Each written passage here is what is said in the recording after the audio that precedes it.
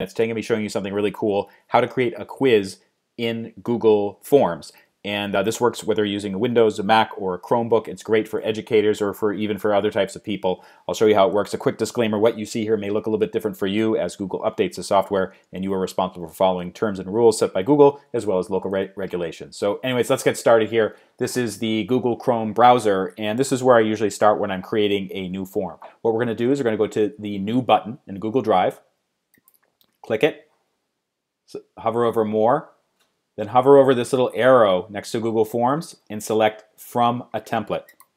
It's important to do that. You do not want to start with an ordinary blank Google Forms template because the quiz features won't work, and there's special quiz features. So, anyways, in the template gallery, if you see something like this. For instance, if you're using Google Forms through a school organization, if you see this, go to General, and you should see these templates. And just scroll down. There's all kinds of different choices here. What we're interested in is blank quiz. But just to let you know, some of these other ones work in a similar way. Like I know assessment actually has some of the features I'm about to show you. But let's just start with blank quiz. And so here's the situation. I'm creating a quiz for the kids, basically testing geography. So I'm going to call it, grade 3 geography, New York State. Okay, and maybe you could add some instructions here, like each question is worth 5 points. 5 points, and then you could maybe throw them a little loop, like multiple, or actually let's just keep it pretty simple. Each question is worth 5 points. And leave it at that. And then you could say contact Mrs. Smith if you have any questions. Okay, and one way you can get started with this, if it's a quiz, is you can actually just start typing out the text here. So for the first question, you might say, what is the capital of New York? Okay. But what I'm going to show you actually is a quicker way of doing things, and I recommend doing this, and that is creating the questions first and the whole form, not the form, just like the answers to the question in Google Sheets. Google Sheets is a spreadsheet program, and as I showed in another video, you can actually copy and paste the answers and just paste them right into Google Forms. So I've already created my questions here. I have 3 questions, and I have the answers, the potential answers here. I'm going to just copy that. So basically what I'm doing is I'm selecting the first city, Boston, and then I'm holding down the Shift key and then the down arrow key until I get all of them highlighted. And then I'm either hitting Control C in a Chromebook or a Windows PC or Command C if you're using a Mac. That copies it. Then I'm flipping over to my Google form. And then where it says option 1, make sure that it says multiple choice, or I think they give checkboxes as well. Just do multiple choice. And then put your answers. Now you may be wondering, well, okay, that's great. You just pasted in this text, but how does Google know if it's the right answer? Or do I have to go through each one of the responses myself and figure it out? And the answer is no. There's an answer key. Click on that. It's in the bottom. First of all, you can set the number of points. So I'm going to set this as 5 points, as I said up here in the instructions. And then you select which is the correct answers. So note that it says answers. There's only one answer here. It's Albany. But later on, we'll take a look at one that has some more answers. And then I highly recommend you make this required. And what that will do, if your students skip the question, they'll actually be forced to go back to give at least some answer before they can submit the answers. Okay, so that's the first one. Let's go to the second one. Okay, and again, I'm just going to copy and paste here. How many boroughs are in New York City? I just copied that, paste that there, and then I'm just going to copy all of these numbers, same trick, and paste them in.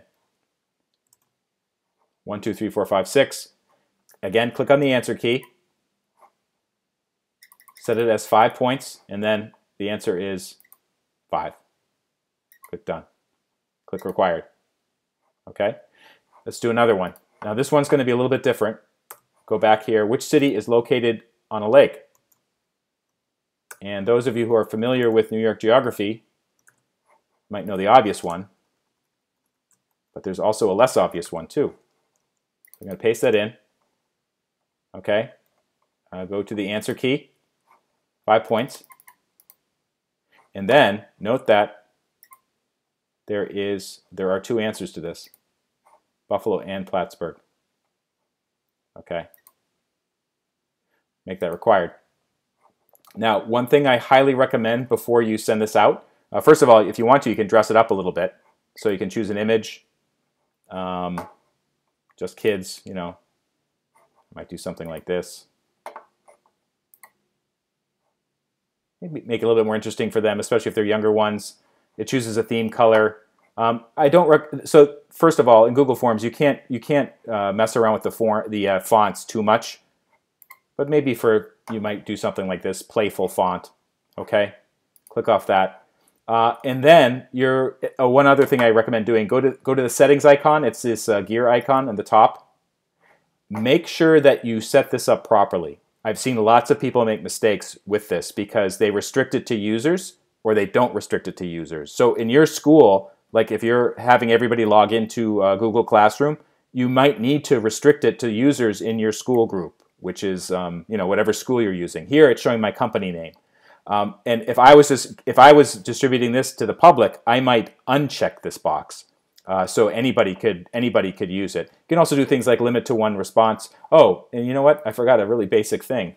How am I going to even know? How am I going to even know who the people are? You know, what is your name? Oops.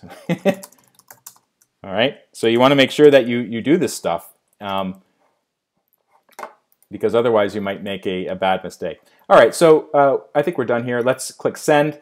As you can email it to people. What I usually do actually is just create a link. You can shorten it if you want to, copy it, and then you can paste it into another browser or send it via social media or email or whatever. So anyways, let's pretend that I'm clicking on this email in another browser. I'm a student, and here it is. Grade 3 Geography, New York State. Each question is worth 5 points. Contact Mrs. Smith if you have questions. What's your name? I'm going to say John Arbuckle. Some of you may know who that is. What is the capital of New York? So, all right, I think it's New York City.